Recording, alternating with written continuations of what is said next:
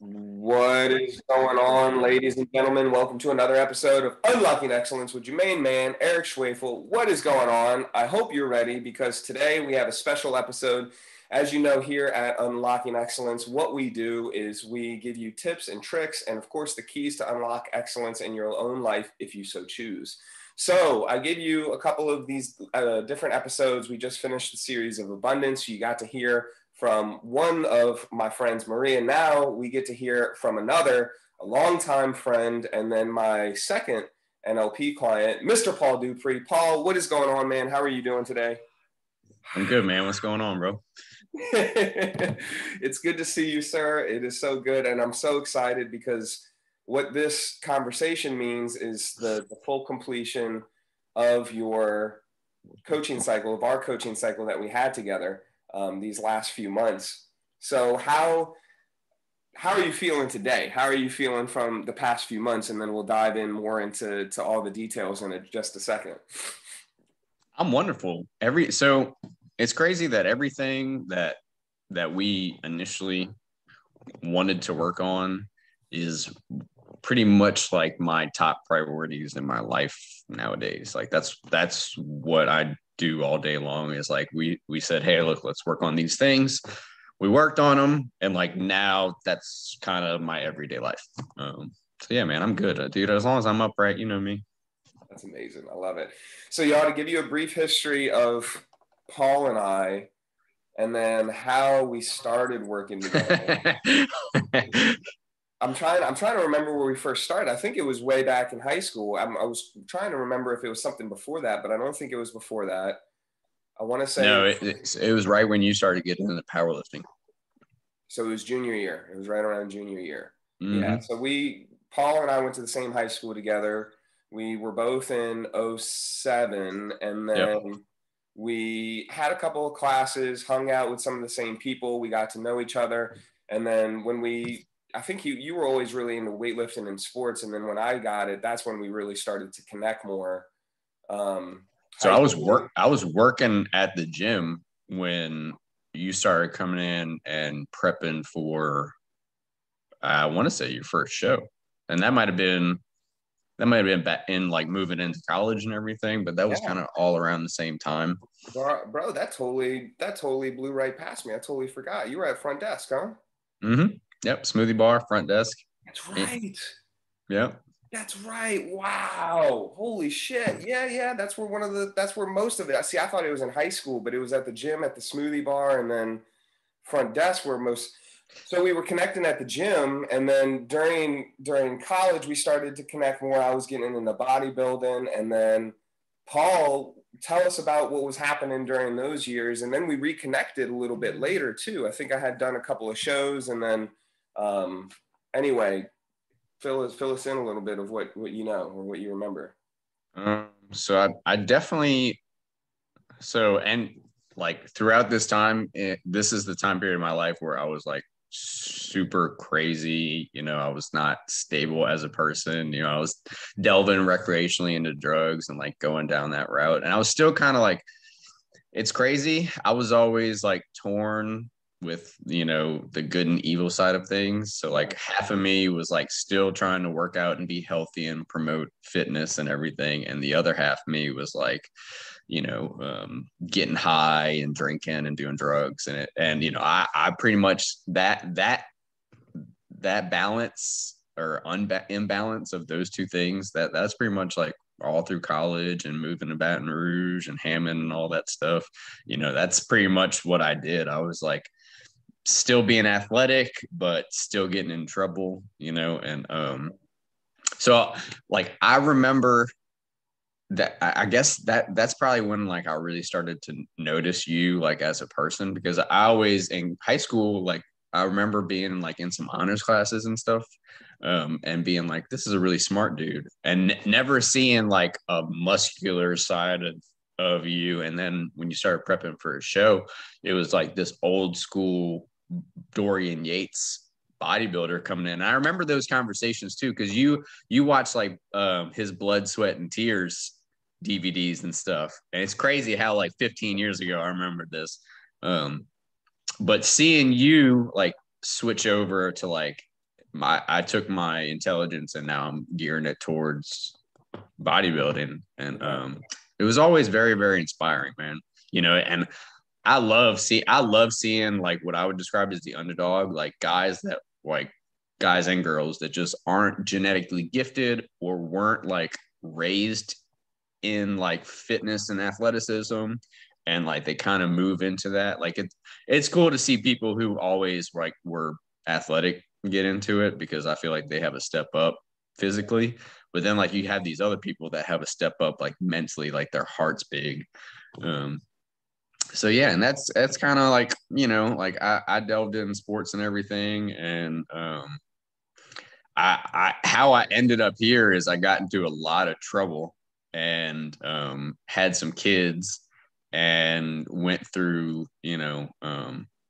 a long traumatic experience of like being out there in the streets. And at some point in time, at the very end of my road, I wound up going to inpatient rehab for like 6 months out in Home and Thibodeau area. And my oldest son was coming out there to see me when he could. And, I had such a good experience out there, being isolated and being around some guys who like mirrored what I was like as a person every day and getting to like the root of what made me tick. I almost lived out there, dude. I almost like full-time got a job out in Thibodeau, and my oldest son was my motivating factor. I was like, I'd rather be at home with my son. And I had like the confidence to come back and do that. So yeah, so I was on felony probation at the time. I graduated that and moved back home. And I started working back in the gyms, and constantly like strive to do better. And I didn't live that life anymore. I made that switch. And I found myself with an ACL tear right when, right when COVID happened, completely blew my knee out. Jeez. And that was kind of a testimony to like where I was in my life too, because, being in massive amounts of pain and having a history with, pain medicine and not doing well with it. It was kind of like the new Paul was starting to emerge. And I remember going to the doctor and with Heather and being like, look, man, I don't do good with narcotics. Like, don't give me any pain medicine. Like, I don't want to go that route. And this is right when COVID happened. So like, it wasn't like, hey, look, Leah, let's put you into surgery next week. They were like, hey, look, we're not doing elective surgeries right now.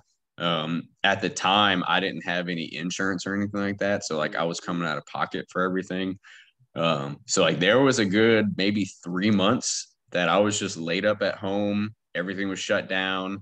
And I was just dealing with that, because it's hard to try to be strong when you only have one working leg, and anybody that is injured or has that kind of dealing with some type of serious, and I work in the medical field, so like I know that there are people that have situations way worse than that.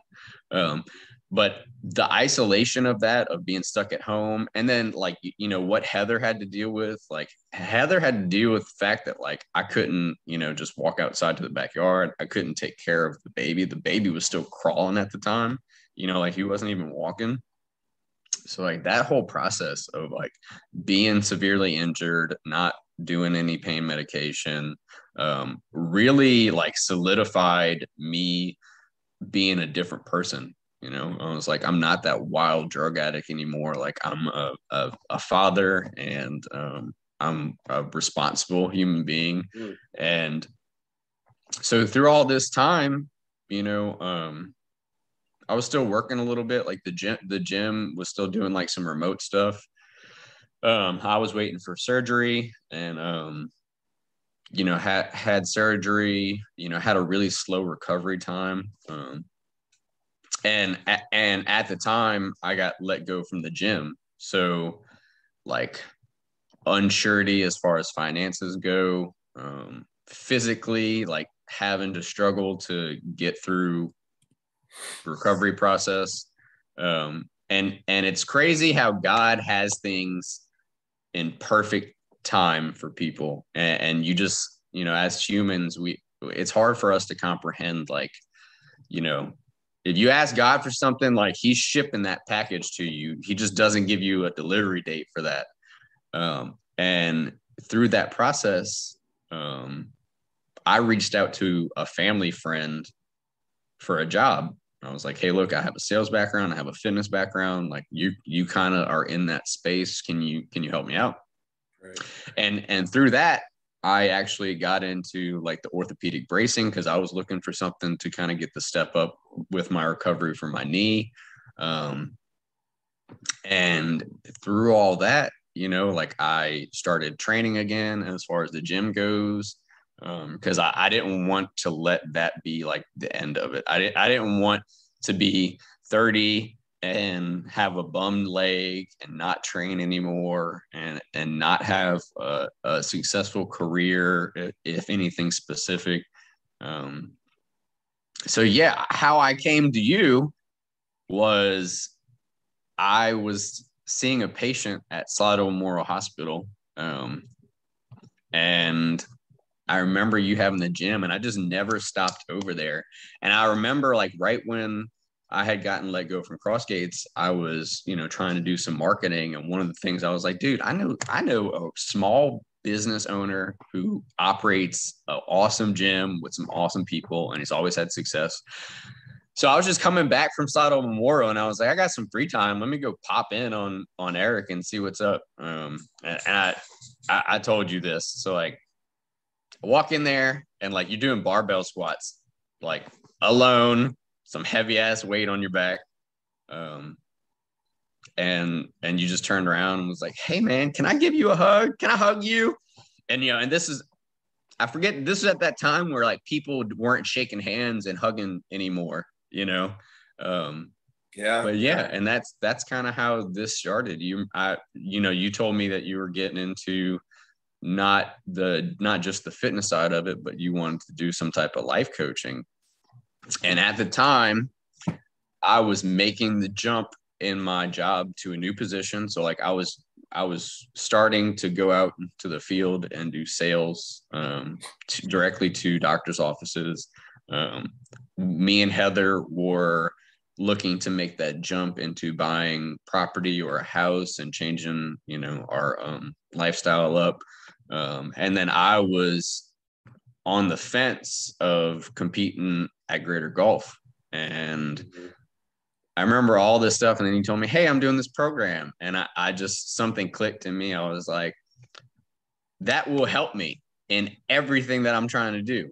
Let me see if Eric will, beta test this with me. And just the fates decided all that. I don't, you can't make that shit up.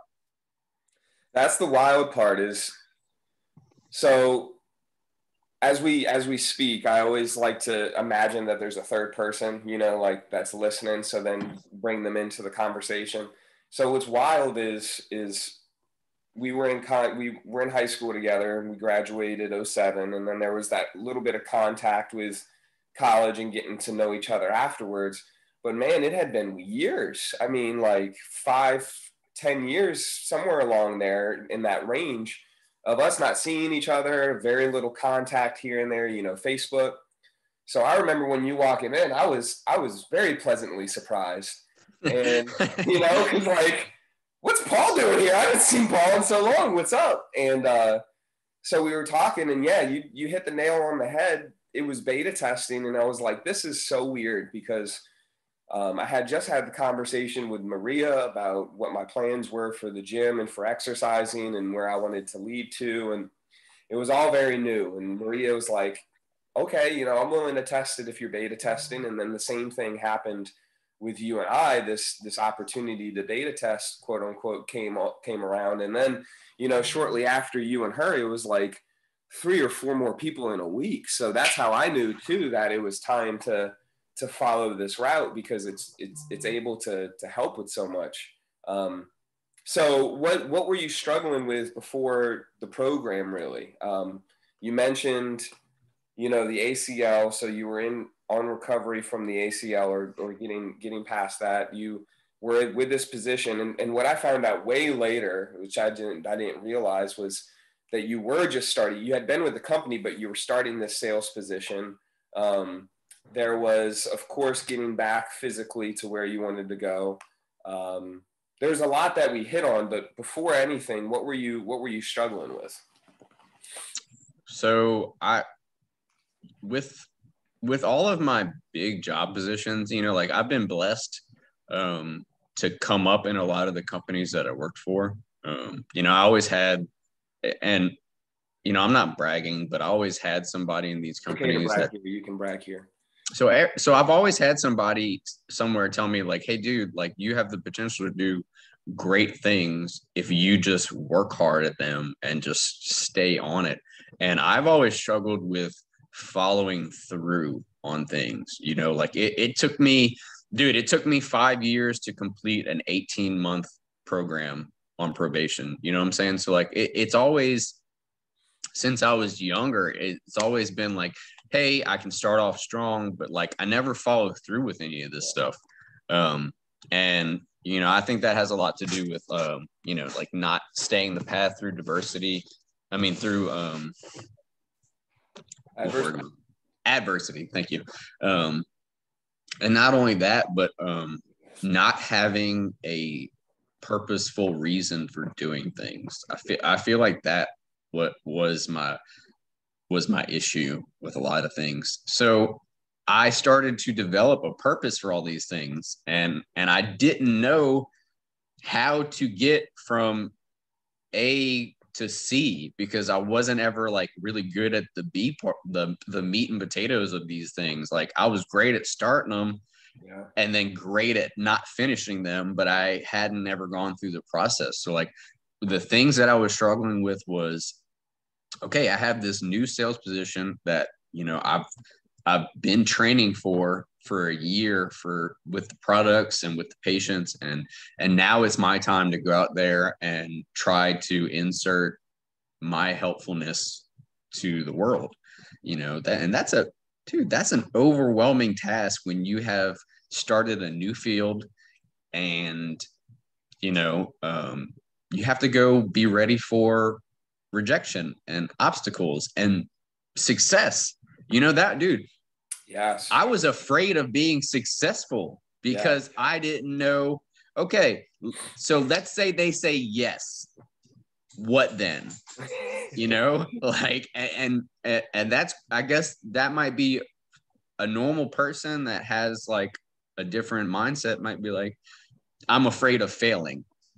I wasn't afraid of failing. I've been a failure a lot. I have no problem failing at things. You know, I'm very, very skilled at failing at things. I was afraid of being successful at them. Most people deceive themselves. You know, it's failure, but it's really success. It is, man. And I didn't know that was a problem for more than just me. Like, but there are a lot of people out there that secretly that's what they're worried about. They're worried about, what if everything goes right and then I have to be that person? You got it. It's like, okay, well, the package delivered. Now you have to be that successful salesperson or that successful parent and do it. And I get it. So that was like one of the main things. And then, you know, with the recovery from the ACL, so like I was at a point where I was done doing like the therapy side of it. You know, I got so busy at work and financially I was paying for a lot of therapy out of pocket, which luckily I had a great physical therapist. He was just like, dude, Paul, I just want to help you, man. Like I'll hook you up. He was like, I'll hook you up. I want you to get better. I want you to. And I'm very blessed that Chase Bennett over at Recovery Physical Therapy like took care of me and was worried more about getting me back to functionality, because he was a divine factor in all of this. because I know that every time I see somebody locally that I'm like, hey, who are you doing therapy with? Which that's pretty much all I see now are patients that are, having to do some type of therapy or bedridden. I'm like, you should go see Chase Bennett.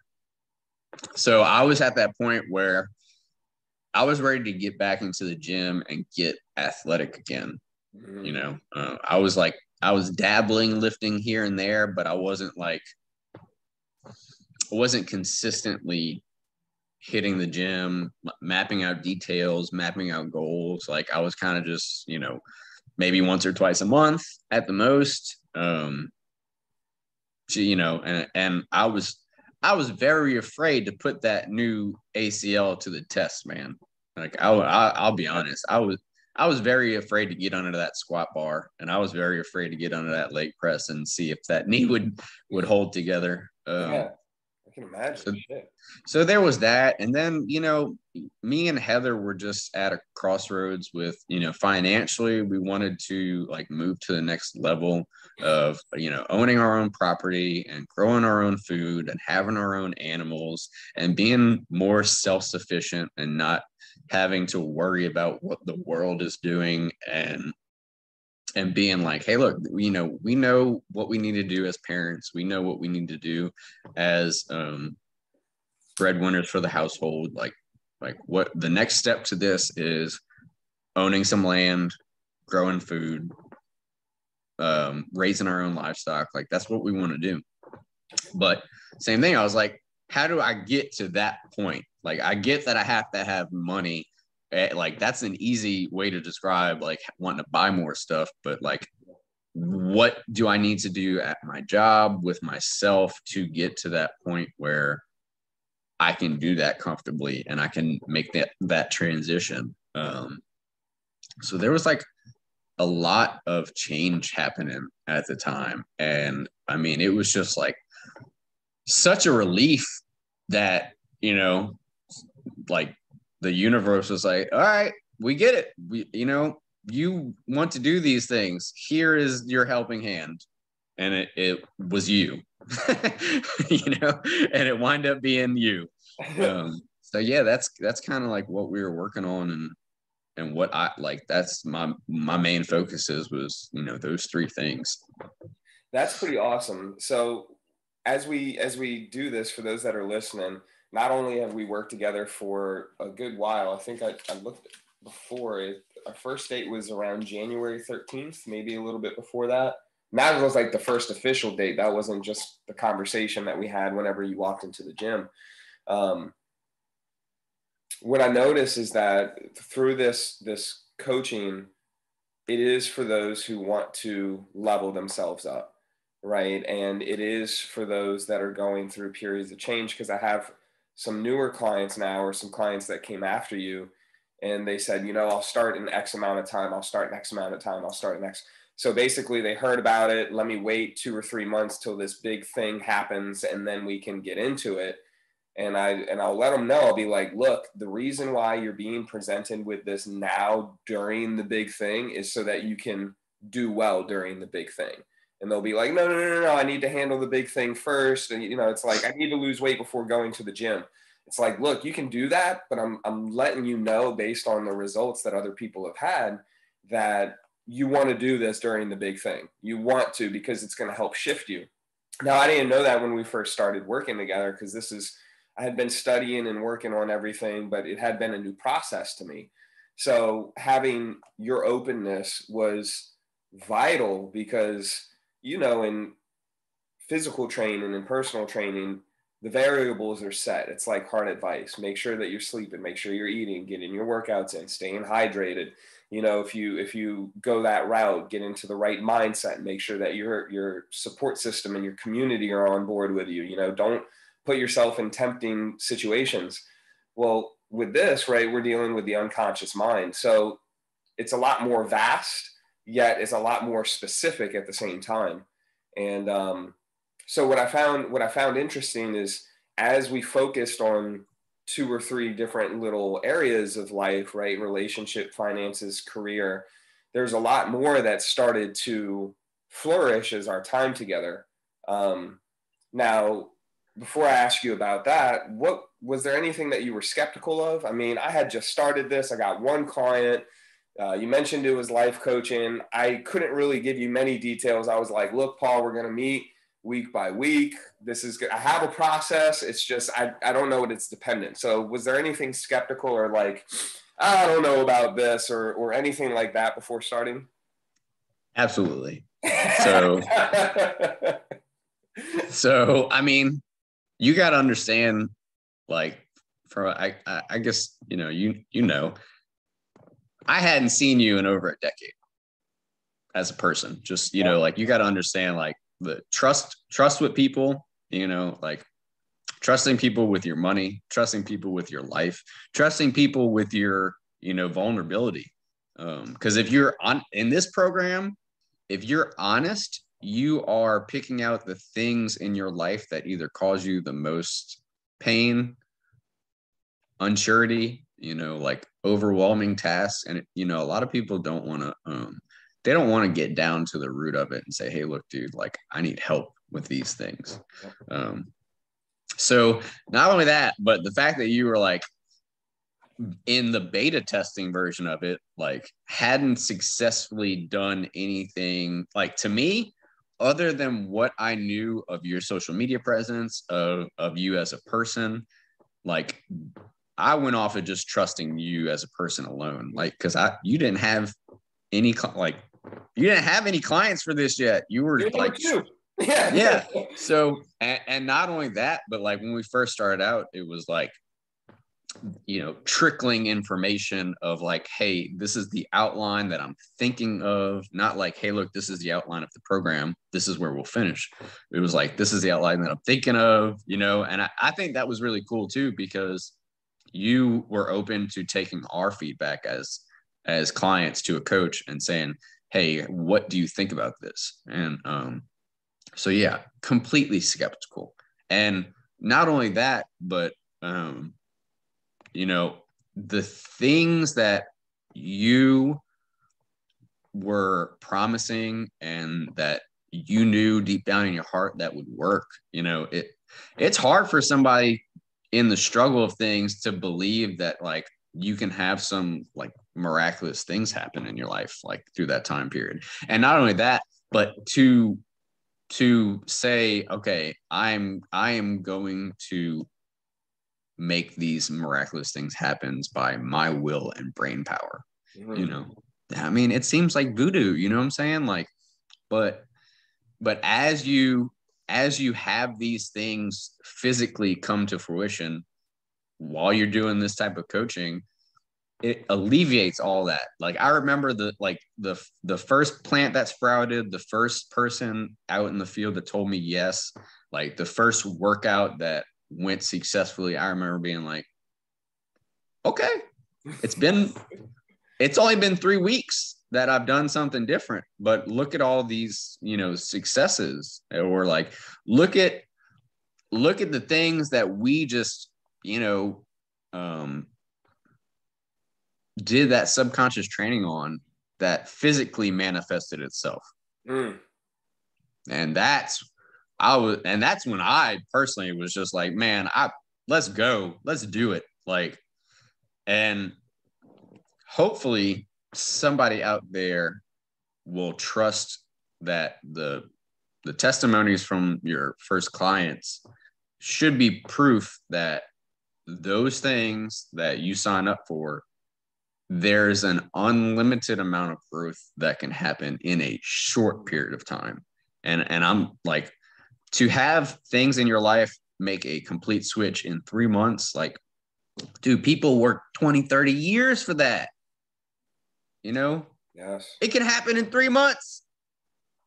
You just gave me goosebumps, bro. I want to be like, use my coupon code Paul D 01 or 02.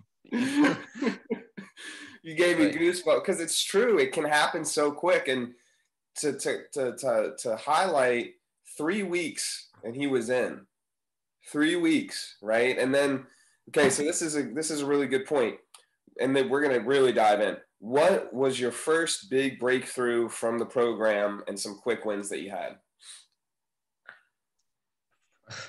So okay. And it can be multiple because I know there's quite a bit. Okay. So I had some volunteer potato plants sprout out of my compost pile. That was like the first thing that I just moseyed over to my compost pile because I knew that I would need some type of fertilizer that I didn't have to buy. And I was like, look at these plants. What is that? And it was potato scraps that I had thrown in there that were just like thriving. So that was one of the first things. And then Heather starting to come to the gym with me, like that was another thing, because it's crazy too. She worked at the gyms, like she knows how to exercise, and like she knows a lot about like muscle groups and just naturally being around that field of like what I need to do, like awesome client as a trainer. Yeah. So that was another thing. And then people started telling me yes at work.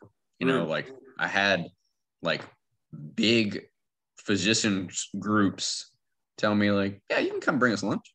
That, and those three things, I was like, holy shit. I remember with your own body, so hitting the physical. Well, I remember because you said Heather. So I remember with Heather, not that there was trouble in the relationship in any way, but there could have been better communication. And that started happening right off the bat. There were habits that both of y'all wanted to see the other start to perform, in the sense of it would be better for health and relationship to do these particular actions and habits. And simply from you noticing different things and then commenting on them in the relationship, and then also her noticing different things of you taking care of yourself better, also brought improvements to the relationship too. So the reason why I say that is through this time period, it wasn't just you that improved. It was those around you, even mom, dad, and brother. You got to get better connections with them too, right? Yeah. So my mom and dad, specifically my dad, started having some health issues, and it's crazy because like my mom and dad are in their 70s and they could still keep up with me. Like there's some shit that my dad can do. He's got that old man strength, like, but they're also at a point where, mom's been lifting for 40 plus years. She's got severe damage in her knees. You'd never know this, but she's like, I don't think she has like ACLs healthy in her knees. Like I'm pretty sure it's just like a lot of bone on bone. But like, so they started having some issues with their health. And my mom was one of the first ones. She was like, I know what I need to do. I know exactly what I need to do. So like mom just randomly started, like, I saw her cutting carbs. I saw her like being more protein centric, and I hope that's because that's what I was preaching to her. She got to a point where I think she saw me start like going ham again in the gym and start putting on some muscle, and I think that it reminded her of her heyday. But like the show that I'm doing is the one that she won twice in 84 and 85 in women's open bodybuilding, and the same promoters are doing it. But seeing her, start picking the meat out of foods, start picking the carbs out of foods, and start seeing her physically change. Because, she responded very quickly to doing that. Like when she started just like going back to whole foods and meat and vegetables, like her body changed completely. I know she feels better. So like, yeah, like what you and I were doing was indirectly starting to affect other people in my life, and especially Heather, like dude, so we just started vibing as a team so hard, like as far as like just taking care of the baby and stuff at home and stuff with work and everything. Like dude, like so I was having to start to drive like way down into Thibodaux, New Orleans, into Gulfport, Biloxi, like like she was so helpful with being like, hey look, like you got a V6, I got a V4, you want to switch cars this day? you know, it's stuff like that. And just, you know, being like okay with there being days where I was like, I gotta go to the gym, and her being like, all right, I'll take care of Emmett, I got you, you know. And then like that shift with me where, you know, she was like, hey, I want to come do legs with me, and I was like, all right, well, you come on, like you and the baby, come on. And it, you know, it's just, it was amazing to see like that type of shift at home, you know. And like you said, it wasn't that there was like a huge problem before, dude. Like I got a really stable relationship, but you know, when you start to add in like big time big time obstacles that you're trying to do, like there's tension, you know, like when you start a new job and there's less time and somebody's got to take care of a baby, and then you got another kid that's coming into the mix, like dude, like we stay busy. So yeah, that it was like a breath of fresh air, you know. That's awesome. And it makes such the difference when you can communicate and there's not headbutting or tension or pulling one way or going, you know, harmony makes for helpful situations.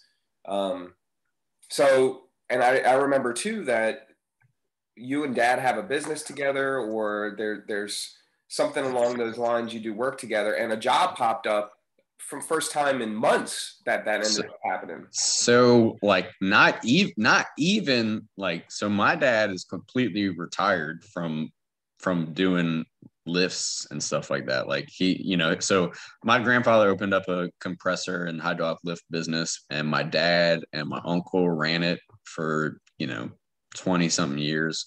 And my dad just completely retired after Katrina, and my uncle took on that business. And when I had moved home from home at Thibodeau, you know, like, dude, I didn't have anything. Like, I didn't have a car. I didn't have nothing, man. The only thing I had was the support from my family. Like, that was it. And Heather too, you know, that's when Heather and I ran into each other, not ran into each other. I purposely went to the gym so I could see her, but she knows that. Nice. So we all do now. No. So, like that's what I did, you know, dude. And it was like completely like humbling, because like my mom and dad had to bring me to work to meet up with my uncle. My uncle would take me on these jobs, you know, we would fix and repair lifts and everything. And that at the time, you know, like I was really debating, like if I can learn how to do this as a skill set, you know, I could potentially own this business one day, and that be, you know, how I provide for my family, and I could continue the legacy that my grandfather had done. And it got really hard as far as like transportation, you know, like because my mom and dad were having to get up in the morning and bring me to different places in New Orleans because I didn't have a car. It just got really difficult on everybody, you know, and it wound up not working out that way. So I stopped doing that completely. And, you know, I was working part-time at the gym. And that's when, you know, at the same time, they were kind of like, hey, look, like you've been a general manager of a gym before. Like you're working part-time at the front desk. Like, do you want to do something more than this? And, you know, that was the same thing. Like Vanessa Louie over at Crossgates was like, dude, like you can do more than what you're doing. Like, come on, man. So I transitioned into that, and I put the list stuff down. Like I just wasn't doing anything anymore. And just, yeah. So my dad being retired, but not being able to not work, he's just not that type of person. He's got the knowledge of, you know, he can install these lifts just by looking at them and looking at the shop and being like, all right, I know exactly what we need. Right. When do you want to do it? So just randomly out of nowhere, I get a call from a 985 number that I didn't answer because I don't answer random numbers. I don't know. And yep. And dude, I if it's like a patient, I know the number calling. So this guy calls me. He's like, hey man, I heard that y'all install lifts, and I was like, well, actually, that's, my uncle owns that business. He was like, yeah, I talked to him. This is something small at my house that, it's not going to be for commercial uses. And like my uncle, he services like the big main dealerships in New Orleans. Like he's busy, dude. Right. So I was like, okay, I'm like semi comfortable with doing this, but I gotta like recruit some help from my dad. And it's cool how he heard about me was my boy Joey Steele over at Crossgates. And Joey's got his own like crazy testimonial. Like that dude is like lucky he survived an elevator crash, and now he like holds state powerlifting records, survived an elevator crash, had to relearn how to walk, man. Like he's just like lucky he's not a hemi-paraplegic. He somehow remembered that that's what I did when I first started working at Crossgates, and was like, I know somebody you can call. So this dude called me.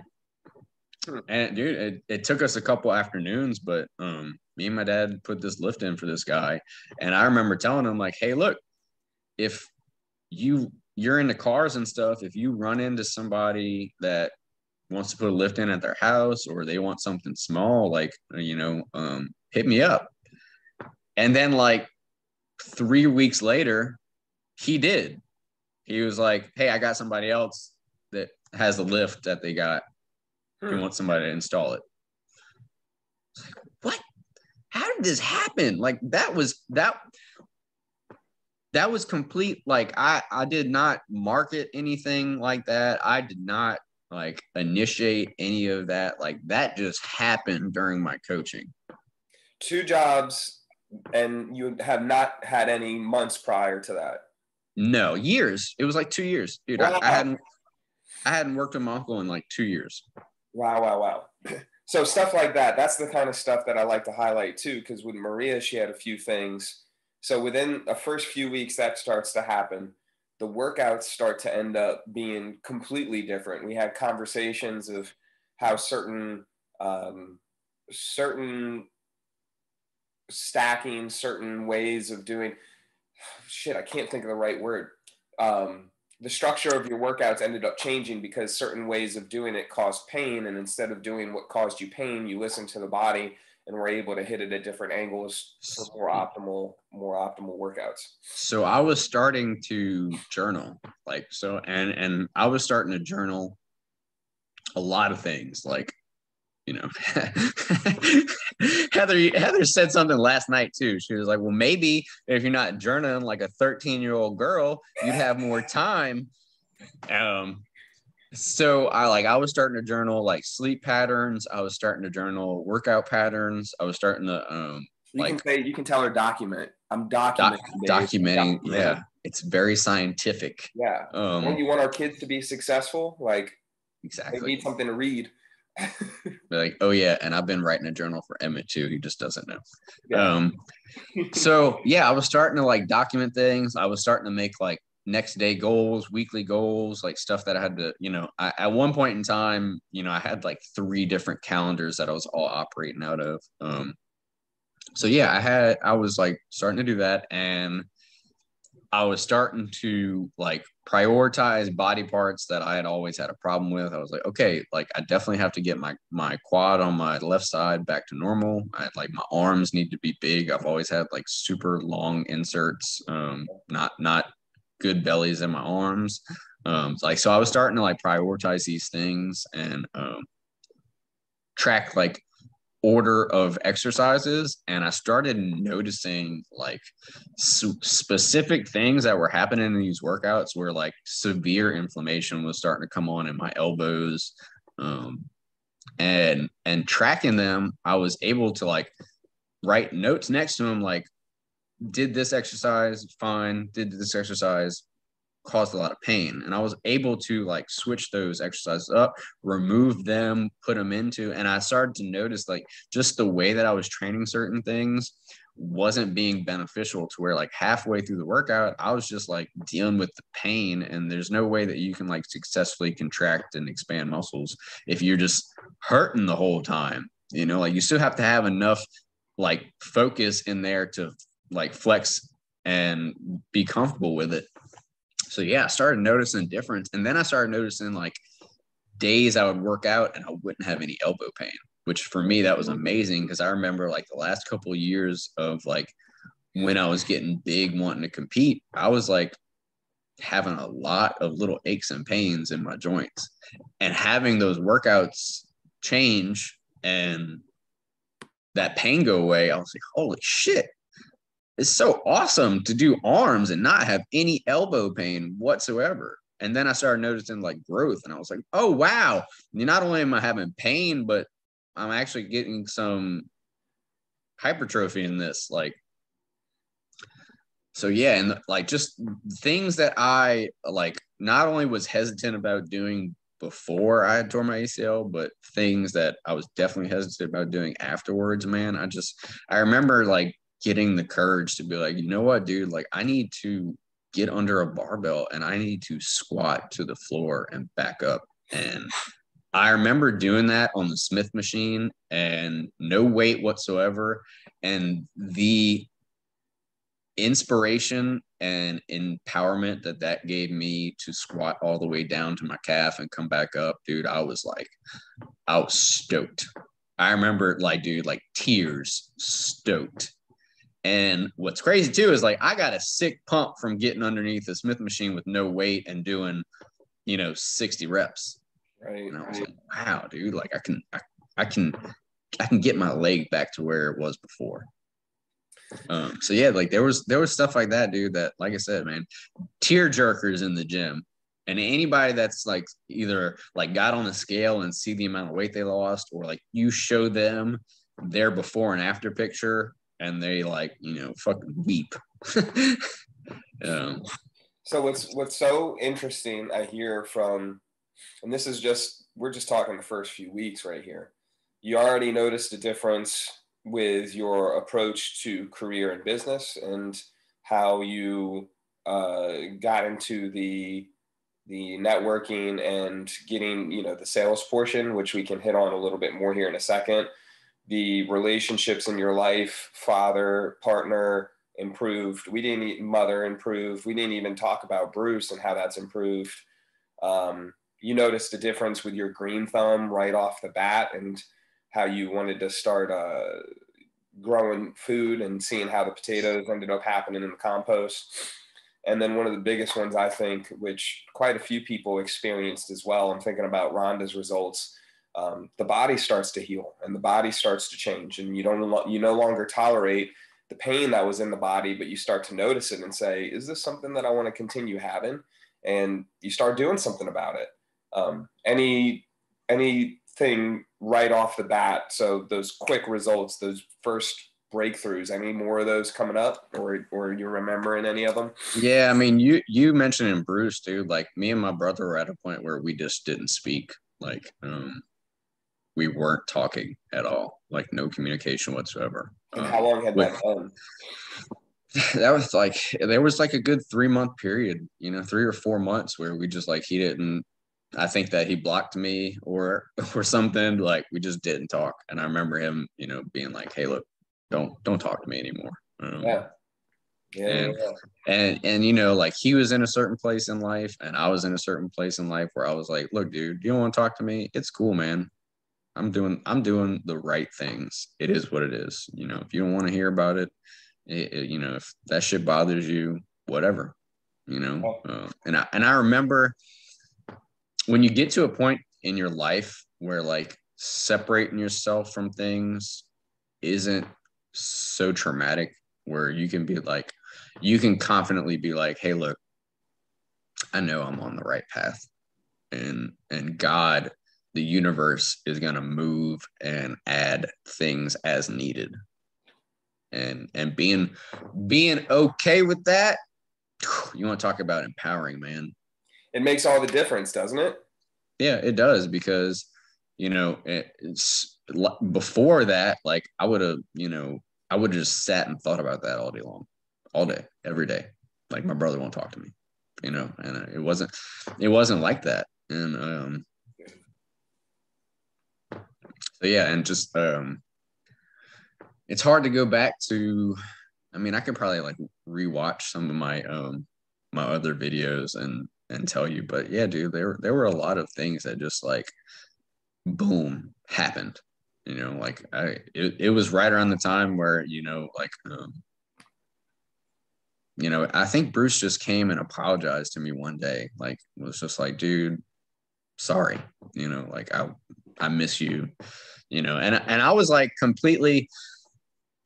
What's cool is that usually like like in the past I've been very vengeful towards things. Like, dude, if something went wrong or we had a burnt bridge, like I would always feel that tension. But like I kind of just like got rid of that. And I understand that like there have been people that have forgiven me for things that I shouldn't have been forgiven for.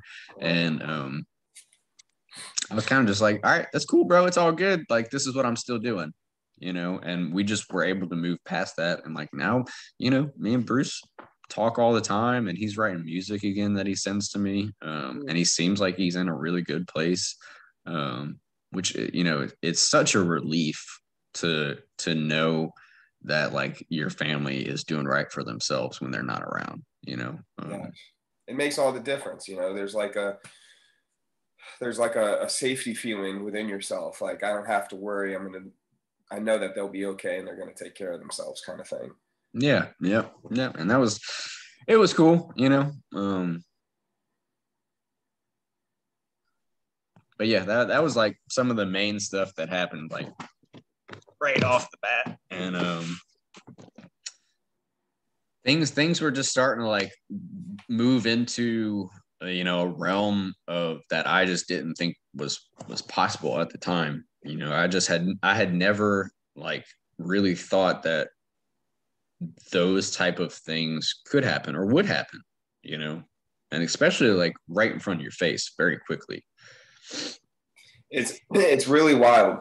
It's really, really wild because of what we touch on, right? And so I remember too, when we first started, somewhere along the lines, I was like, just wait for your results. And I know that you count your chickens once the eggs have hatched, right? So there's no point in saying I'm going to have 10 when I don't have 10, right? And so you start seeing the results. Those are the ones that come right off the bat. The next question that I got for you is, what have been your specific results from the coaching in the program? So as you tell us more about that, if there's any that come up, I'm going to look through some of our notes because you had some badass quotes through our time together, and I'm going to find those and let some people know about those insights. Yeah. So you and your note taking definitely captured some things in the moment. Cause I remember we had like, you always have these moments, especially in these coaching sessions where like shit gets real and deep, and it might be for 5 minutes, it might be for 15, but like it just gets really deep. But I dude, like specifically, man, like I have with work, I told you I have had more orders and accounts join up in work in April than I did through the entire first 3 months. So like, is it okay if I give the exact numbers of orders? Yeah. Because I think we did it. In January, he had 10 orders exact. That's when we started. In February, he had 5. In March, he had 7. In April, he had 20. Boom. Pretty much tripled just like that. Yep. That's wild. Yep. And it's cool too. It's because like, like we started in January. So like it wasn't just like this immediate thing. Like, so there's 3 months where I was just like grinding out there, my boss kept telling me like, dude, just keep knocking on the door, man. Just keep knocking on the door. Like keep answering that dinner bell. So for 3 months, I didn't have like a huge boost. We were just working. And then in April, I remember looking at the numbers and being like, oh, what? So yeah, that was that was huge. That's one of the things that we talked about was Maria had such good success with business. You weren't sure if you'd be able to see that because you had just started this, the sales portion. And I knew that there was some skepticism there and some things as far as identity and values that we worked through and that you worked through and it worked out so much better. Just these first couple of weeks, real quick, he noticed that his stress was down. You were becoming more resourceful. You were becoming comfortable with talking more, much greater awareness. Your reaction times were changing. You knew your core values. This was a big one connected to work. After 9 months of reaching out to somebody, within 20 days of us working together, that person hit you up. Yeah. After 9 months. And then this is a big one too, before you tell us about that. It's better being wild sober than it is being a little fucked up. That's one of the things that you said too. It's true, man. It really is. Because you get to, like when you're not full of drugs, like you get to feel like all the good and the bad stuff going on. And it's a different dynamic as far as like your thought process, because like you have to like process that pain and figure out what you're going to do with it, like, and it's just like, all the motivational videos say, dude, like, man, you can let that shit break you, or you can use that and fuel whatever you have going on in your life. And I have had a lot of pain and I have a lot of fuel, and like, that's one of the things I just needed help to get that engine going and to start using that in the right direction. And then when the good things do happen, it means so much more, but yeah, so I remember what you're talking about, and I really can't mention specifics with it, but yeah, I had been chasing this lady down for almost a year. Like, and when I say chasing down, I mean like knocking on the door, popping in, calling, emailing, like the whole nine, borderline harassment. But I knew I had something to offer, and I knew that if I could get that meeting, that somebody was going to benefit from it, and just randomly after right in that first month, I just randomly got an email. And that's when I was like, we are transcending space and time with what we're doing. I was like, this stuff is reaching out like farther in my life than I thought that we were going to do. So not only did I have the people close to me, but like I had people that didn't even know me yet, like hadn't even met me yet. I was just a name and an email or a card in the door, like be like, yeah, sure, I'd meet you. And then I got to a point where I was like, I know exactly what I need to do when you meet me.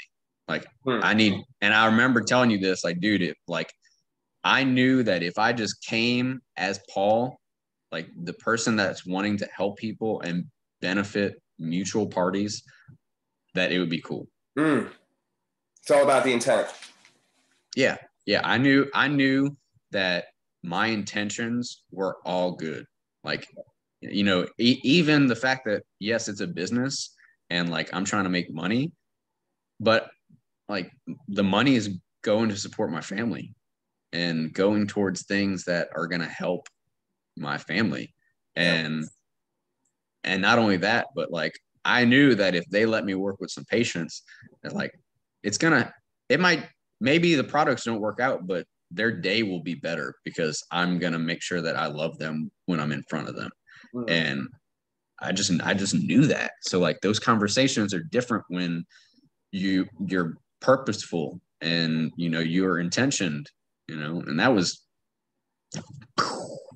that separates you from so many people, from those that are just trying to make the sale to those that are trying to make someone's life better, right? Like makes all the difference. A couple of more things that call out to me when we anchored, You said it was really helpful, the resources. It felt like some past usage of things, right? Like the positivity and the joy and the feelings that you felt from one of the exercises and tasks that we had. It allowed you to continue to increase your what's the best way to say it? Increase your results, because here it says a lot's coming to fruition. 1 month full speed into your orthopedics. It went well because you got to know them on a personal level, confidence, competence through the structure. You're being a scientist with things. And one of them that called out whenever you were speaking was the connection that you got to make with some friends. So wait, before you get that, Okay. I just found the lessons. Come as you are, and it will be fine.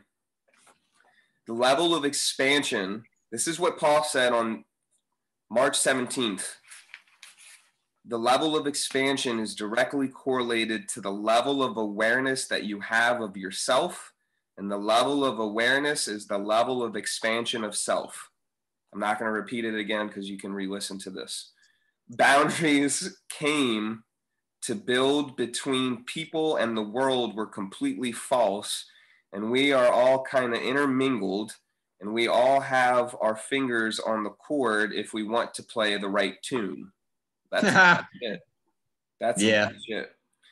I also need to stop thinking. Paul said this. This is a good one. I'm probably going to use this as content, Paul.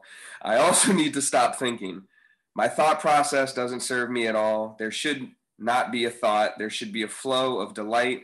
There shouldn't be a process. There shouldn't be a process.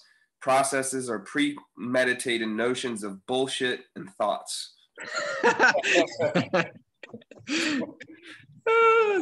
Yep. It's dude, the amount of bullshit that I used to tell myself still, I mean, dude, I'm not perfect. I practice, not being attached to those things.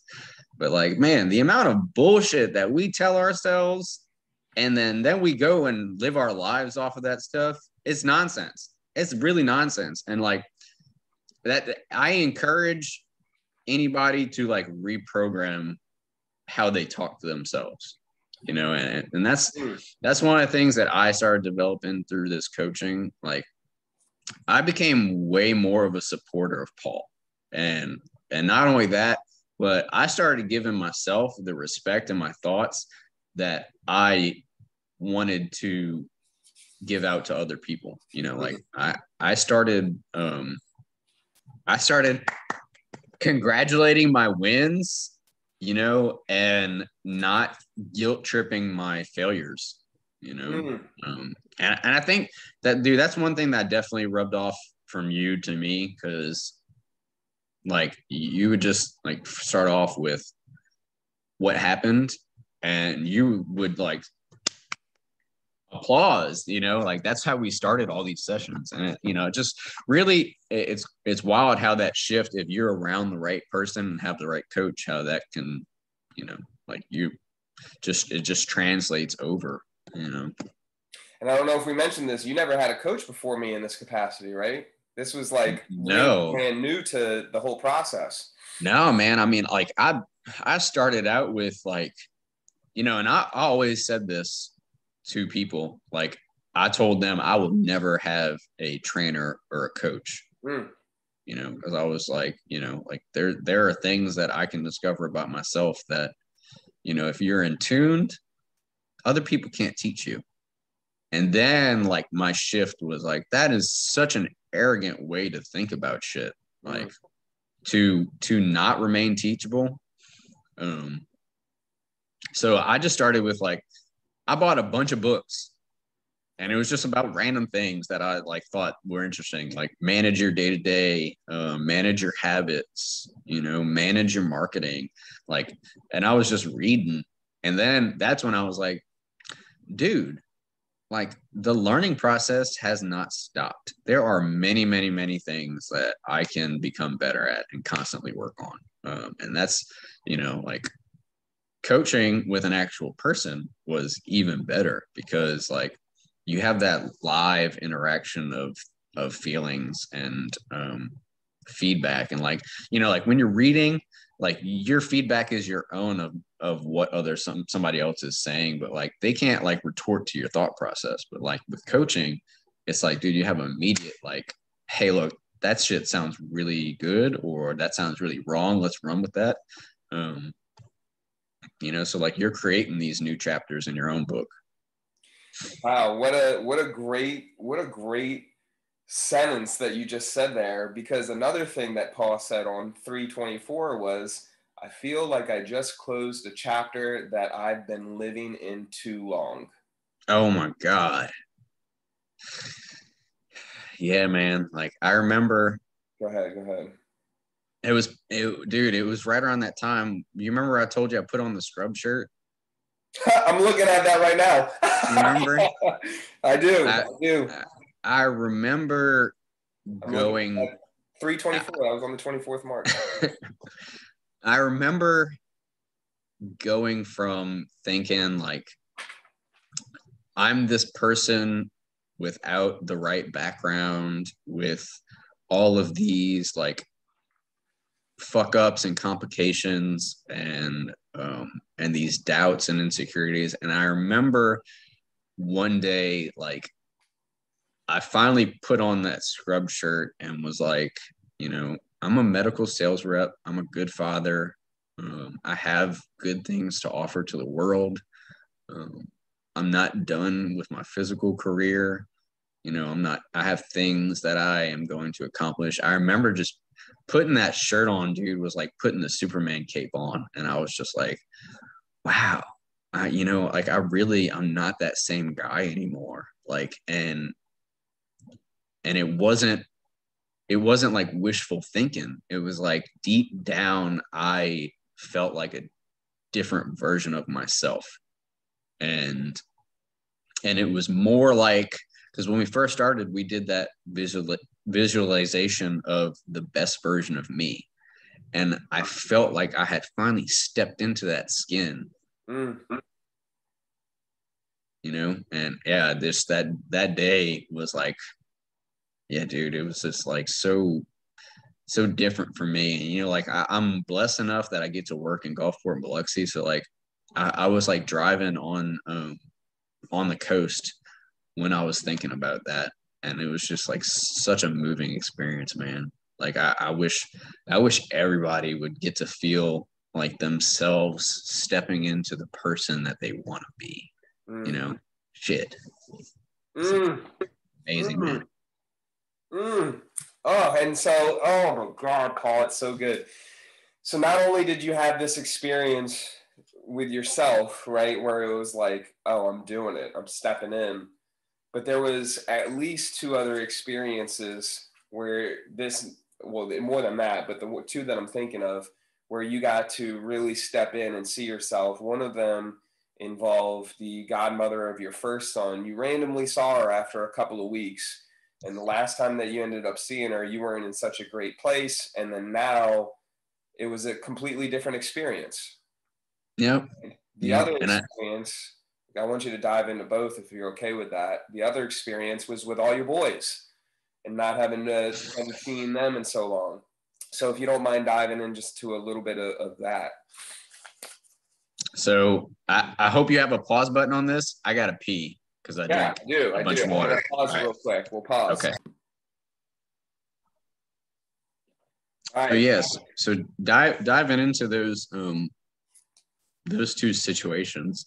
So through high school, yeah, I had a clique of 3 friends and myself. Like, dude, we did everything together. We literally like lived together. We like grew up into the people that I guess we are today now together. Like we always had each other's backs. It was it was a brotherhood, man. Like these guys know me just as well, if not better, than my own family does, because they saw the side of me that was good and bad. So after high school and everything, when I went down that route, I found myself living in Mobile, not in the best place as far as like mental state, all this stuff. And I had a huge falling out with all these guys. And it kind of was just like one of them found out what was going on and pretty much was like, dude, look, Paul's off the rocker. Like, and that was a wrap, man. Like, that was back in 2011, 2012. Yeah. So I really like didn't hear or see these guys. And I remember the first one I saw was Jason. Jason, yeah. His son was at summer camp with me, and he would have to come in and pick his kid up. And I think that was the first one out of those three that was like, Paul's kind of not the same guy that we left off with in 2011, 2012. And I kept like hoping that one day he would like mention to Jeff and Steve like that I missed them and that I wanted to talk to them, and that like we still had that same bond as before. And like if they just gave me a chance, that like they would see that like I'm the type of person you want in your life. So I remember I kept like making comments to Jason like, hey dude, like hit Jeff up, give him my number, tell him to talk to me. Hit Steve up, give him my number, tell him to talk to me. And out of the blue, I think that either Jeff texted me or Jeff called me, and my son had a baseball tournament in Hammond, and we were like, hey dude, we're like, why don't we meet up somewhere, and just talk. I got my family with me, like we got, and I remember him telling me when he saw me, he was like, you remind me of your dad. And to me, that was like the biggest compliment in the world, because like my dad is like super great guy, and like he's never, everybody I've ever met has been like, your dad's a good guy, a great guy, so like when he told me that, I was like, must be doing something right if I remind him of Pops. So like we started like just talking about things, and like it's crazy too because I'll have to, he had I don't want to violate HIPAA and stuff like this. Yeah. He had some medical stuff going on that I was involved with the doctor and everything. So like there was an area where I was like, hey dude, like we're kind of in the same boat, like I can help. And that kind of like rekindled everything, because we were starting to talk about the gym and like positive thinking and motivation. Yeah. So like probably a month or two into our coaching, like we all got together and hung out for the first time in like a decade, like 10 years. Wow. And it was just so cool, because it was at Jason's house. Like he's successful enough in his life that, like his family has a solid foundation. And like I was able to bring my son, and like we were all able to just like, and it's crazy too when I say like transcend space and time, it's kind of just like it wasn't any different from before, minus the fact that like I would say that we're all doing really well, Yeah. And it was cool to kind of see that. Like there was that immediate hesitation of like, I remember Steve even saying like, oh, we're gonna have to get used to being around each other again, and I was like, no, we don't. It's there's no different. And just the fact that came to fruition like right when we were doing that coaching is just like mind blowing, because I was like, dude, like they had like labeled me like an insufficient friend, for a decade. Like this dude, not who you want to be around. And then we, got more into, how we were doing and everything. And it was just wild how like we all commingled through something. Like Jason's son was at the summer camp. Jeff was going through his medical stuff. Like we all had something going on that kind of like commingled us, like those strings were still attached. And now, like we got a group text message where we, talk to each other, and it's kind of just like back how we were 10 years ago. Like if I needed something, I could probably reach out to one of them and they would come help me. And it goes both ways. Like if they hit me up, I'm like, hey man, I need this, I need that. I'm like, oh, hey, I'm in a position where I can actually give something to this relationship. So that was really cool. And then running into my oldest son's godmother, that was just trippy, dude. So I was at one of the hospitals in New Orleans, and I had just gone to make a sales call, and I was just like marking stuff in my calendar, sitting in my front seat. And this girl pulled up next to me, and she looked like semi-familiar, but from a side view, I couldn't really tell. But then when she got out the car, I was like, oh my God, that's Bryden's godmother. And I started talking to her, and she saw like the car seat in the back and was like, she got another kid? I'm like, yeah, I got a little 3-year-old. He's awesome. And I got to catch up with her and everything. And like just thinking about how she probably last saw me as like a crazy 22-year-old, like in no position to raise any type of children, let alone myself, like still actively addicted to like all sorts of drugs. And I had like nothing solid in my life at the time. And then just knowing that like she caught me at my job working, noticed that I have a child that I successfully raise every day, and just that whole conversation, like it was just so cool, because I was like, damn, like I totally shed that skin of that person, like, and I can like honestly say that like I'm in a great position. It was just wild. That's so and cool. Out of all the parking spots, dude, out of all the hospitals that I go to, out of all the times, out of like all of that stuff, and that's like when we were talking earlier about like miraculous things, I was just like, dude, there's no way. And when she pulled up next to me, I was like, nah, not possible.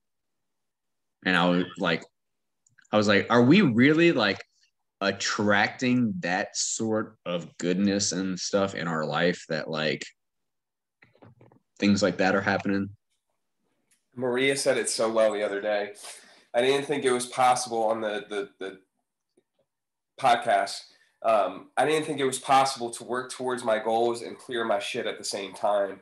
And then I figured out through this process that in order to get to my goals and to get to my goals faster, I have to clear my shit. So once, as we were going towards the goal, and then once we did all the clearings and we got everything good, it was just like, man, things started accelerating even more, because I don't have all this shit that is holding me back anymore, that I kept on me. And we figured out how to say it. These things just so happened to happen during the coaching process. Not that there was potential they couldn't happen before or after, but it just so happened that many crazy, amazing, miraculous things happened during this time. And one of the reasons for that, listener, that you can hear, is because what we do is we move ourselves, the client moves themselves, Paul moved himself from being the effect in his life, being the affected, everything affects him, to being the cause. This is what I'm going to make happen. This is what I want to see. I want to have better relationships. I want to have better work production. I want to feel better in my skin. I want a different body. And when he decided to use his intention and his will in order to move forward, the universe started responding, right? And the reasons for that, you'll have to go through the coaching in order to find out. But but with that, it naturally starts to happen. Even if you don't know the reasons, if you're willing to start moving yourself in that way. So Paul, we're winding down here. The past review. So at the end of all the clearing, before we start moving into getting your SMART goals on task, right?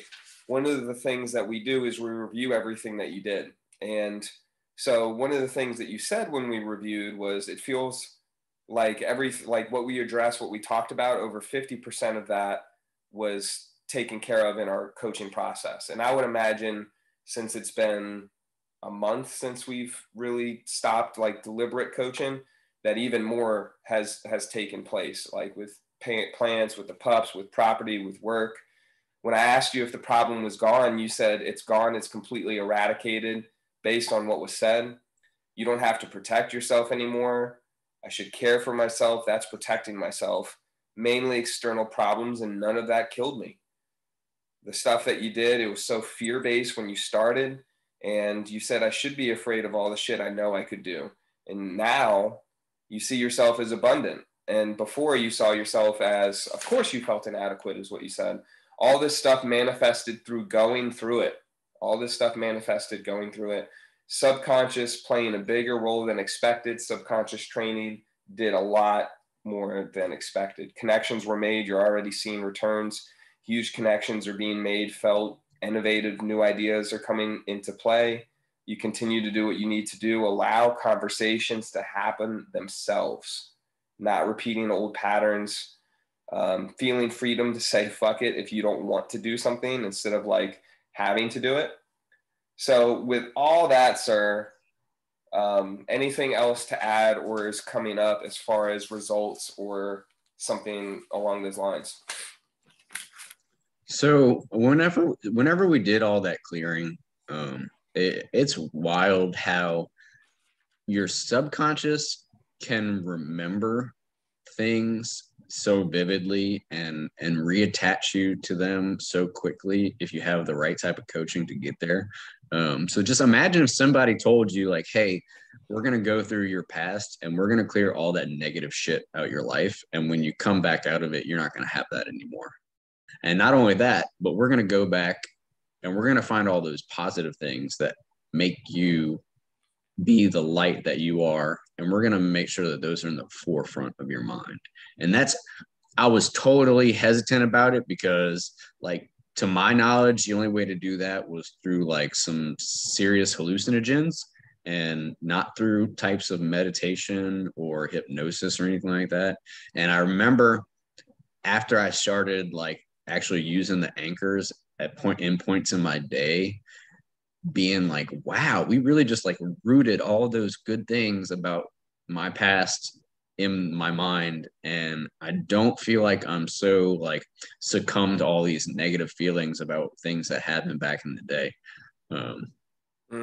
And I really think that has a large portion of it, because like now it's kind of like the old like ball and chains aren't with me, and like I get to wake up every day and it's like, I get to do me, and I'm going to make that whatever, I want to make it. And if I don't want to do something, like my survival rate is 100%, I'm either going to do it or not do it, whatever's best for me, I loved when you mentioned that on one of our calls. My survival rate's 100%, and I've been batting 1,000 on bad days. I've survived every single one of them. So I've been doing pretty good with that aspect. And hearing that, because I didn't hear it before, the first couple of weeks, but when you started saying it, I was like, man, he's shifting big time. He's shifting to the point where he's no longer, I mean, if you're overwhelmed, you're overwhelmed. There was 1 week I remember it was really challenging, and it was really challenging because so many other things weren't lining up in place that you had been doing before. Life happens. But whereas one way you would have reacted in the past, you didn't react that way. You just saw what needed to be done, what needed to be fixed, in a sense, course corrected, and you course corrected it just like that. It wasn't anymore, woe is me, let me spend all day thinking about it. It was ABC, XYZ, move on. Yeah, like I remember that week too, man. Like that, like it wasn't all just like sunshine. Like there was work that needed to be done, and I remember, like I had a week that I was just struggling with that, like stinking thinking, scheduling, just like not feeling great. And I remember like journaling like the shit that was making me feel bad, and like Uh-oh, you froze up on me. pulling that stuff out and being like, all right, how can I replace that with things I know feel better? You paused on me again. Could you repeat what you just said?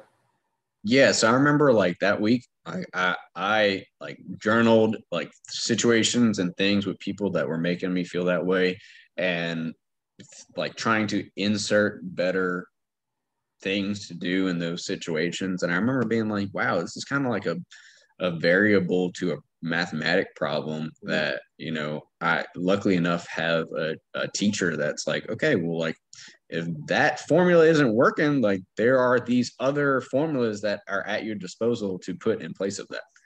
And then it's just like, am I responsible enough to fix it?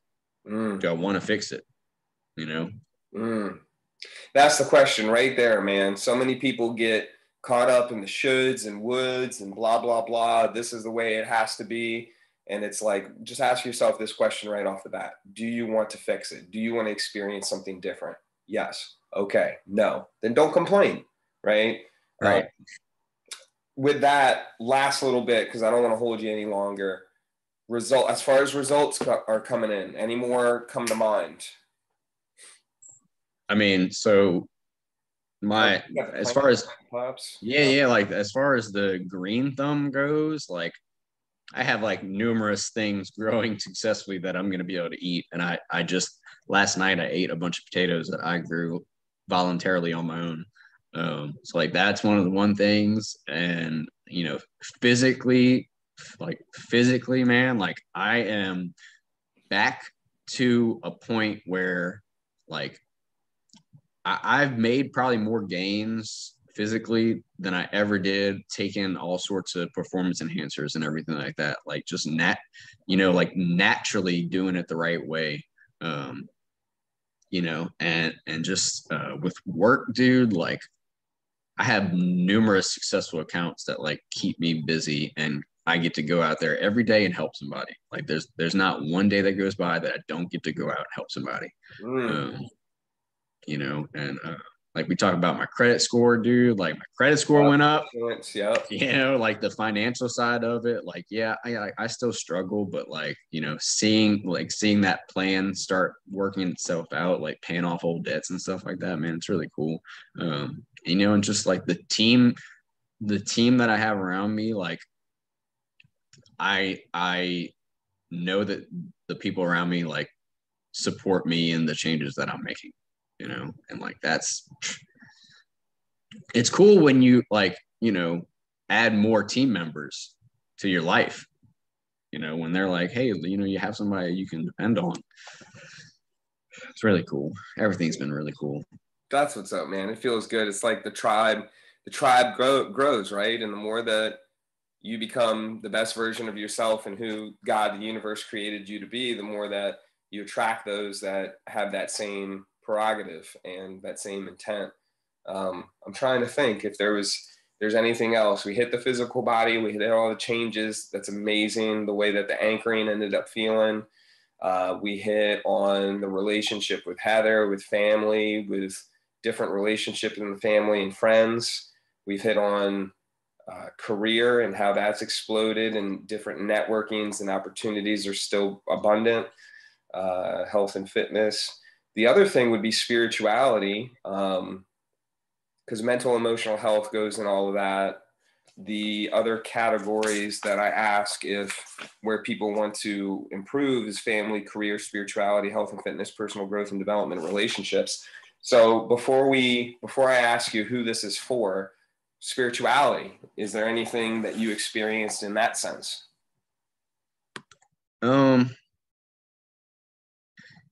Yeah, it's wild because all these things kind of tie into each other. Like all I feel like all of it is spirituality. But yeah, I definitely feel like me and the universe got back to being on the same page as I forget how to explain it, but like it's me and the universe mutually benefit each other. You know? And I like if you align with what you believe that you're supposed to do. Like, and I feel like I'm starting to align a lot more with what I'm supposed to do with my life. Like I said, things will just move out of the way and get in correct position. And yeah, man, I just, I meditate a lot more. I finished more books this year than I have probably since I was like in elementary school when we had assigned reading, Wow. Congrats to you. That's awesome. That's awesome. Awesome. Awesome. Who is this for? Who would you recommend this program for? Anyone. So anyone struggling with something in their life where they don't feel like they have either the tools or the answers to get there. Anyone who has goals that they feel like they have been wanting to do them, but they don't know how to take the steps to get there. Anybody that feels like what they're doing every day is not what they're supposed to be doing. And they know that there's something else, but they're not sure what it is. Anybody that just wants to be better in some way, shape, or form. Like, it would be super beneficial to join this program, lay out a couple things that you want to work on, and just watch those flowers bloom into who knows what. And the truth is that when you start, you have no idea what the finish is going to be like. And when you do get done with the program and you sit back and you like go through these lists of things that happened, it's crazy wild how like things just abundantly flourish in your life. So yeah, those people. It's my people. Huh? My people. Yes. Your people, my people, our people. Yeah, our people. It's wild afterwards because after reviewing with you and hearing you say, over 50%, because we wrote down a lot. Like, for the person listening, we spend about 4 hours digging into what it is that you want and what has been preventing you from getting there. Why are you here with coaching? What's the problem? What do you want? And then I ask that over and over and over and over and over, right? So we really get deep on some things and some things that the client may not realize that they want to create, not specifically with Paul, but with other clients I've experienced, right? Like, oh, I didn't realize I still wanted to do that. Oh, I didn't realize I still wanted, and that will pop up. And then when we get to review it and you hear how the person might reprioritize some things in life and then find love in it, right? Like when you were talking about agriculture and horticulture, I remember you saying one time period that you hadn't done that really since college, and then the same thing with taking care of animals. You hadn't done that since your time, your time reflecting, essentially, right? And now those are two major pieces back in your life that brought you so much joy before and you didn't have for a while. And it's just cool to really see how not only have you created these results, but you're still continuing, right? Like, say you work with a personal trainer for 4 months, you get the results that you want. And then depending on that client, right, 6 months later, they might be back to where they were if they're not still working with that personal trainer.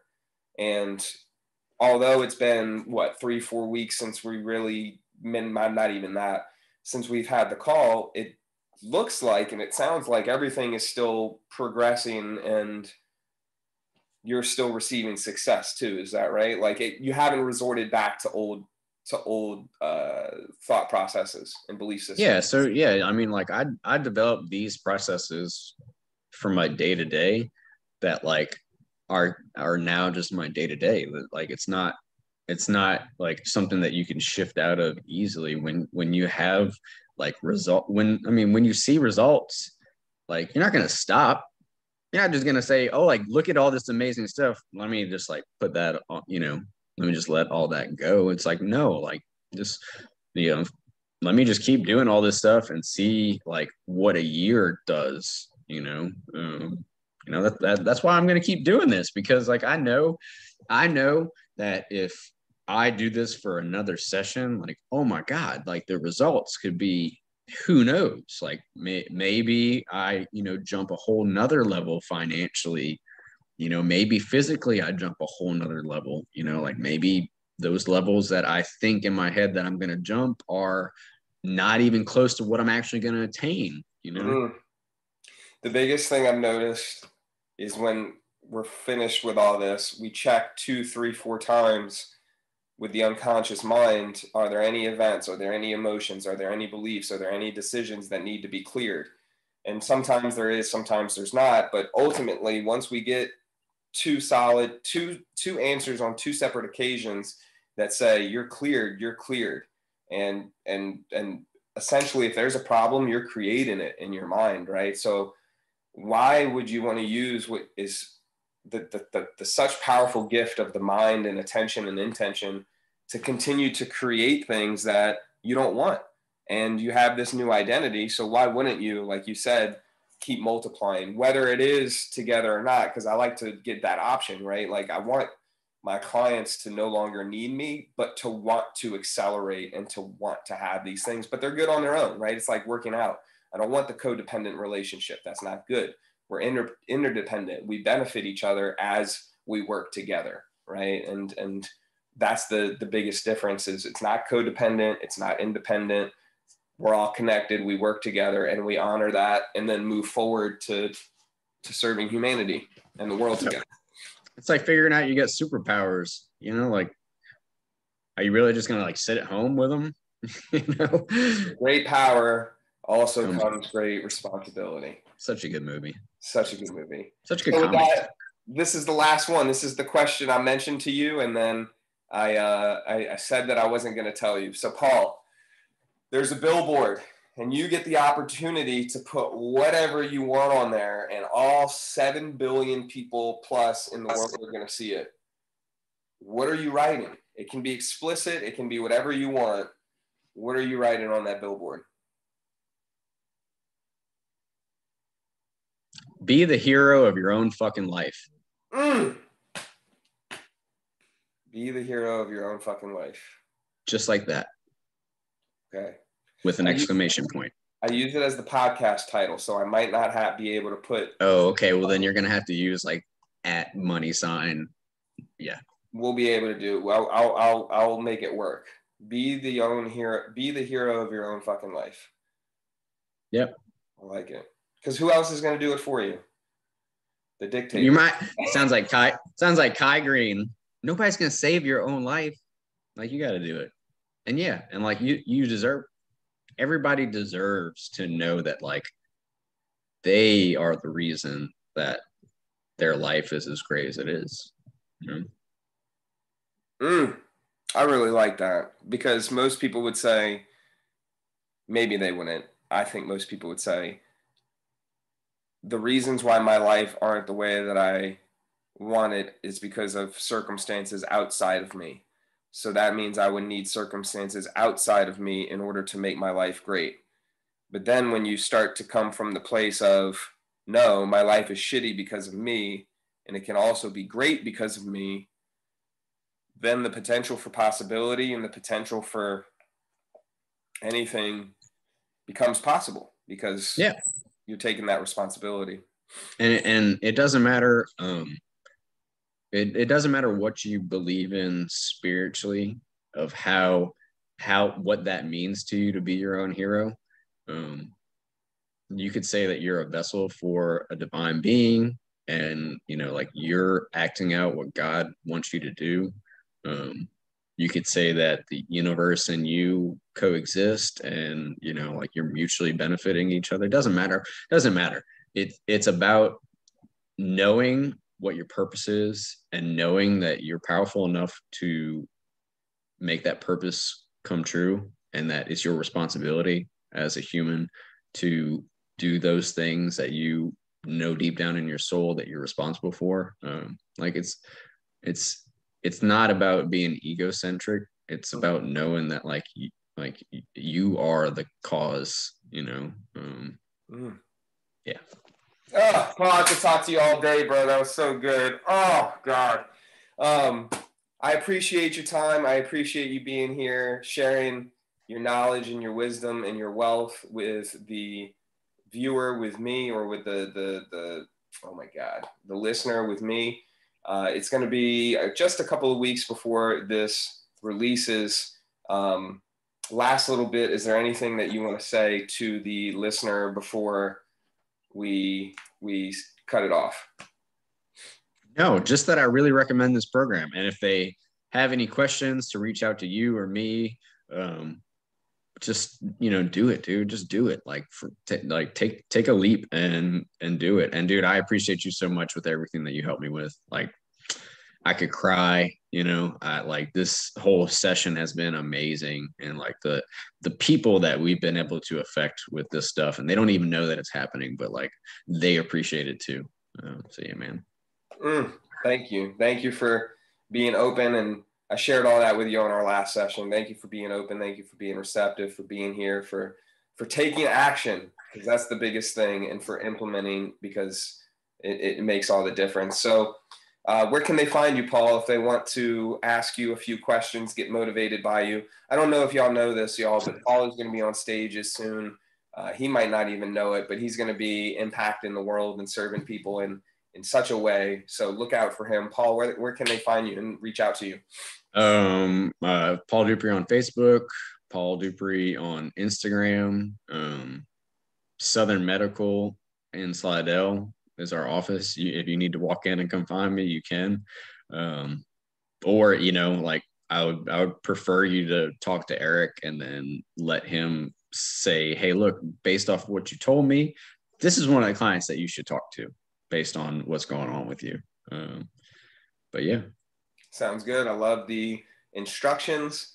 And with that, ladies and gentlemen, remember that you are unstoppable. You are the cause, not the effect, and you can have and do whatever it is that you want in life, because any moment it's 100% possible 100% of the time. We'll talk soon. Peace.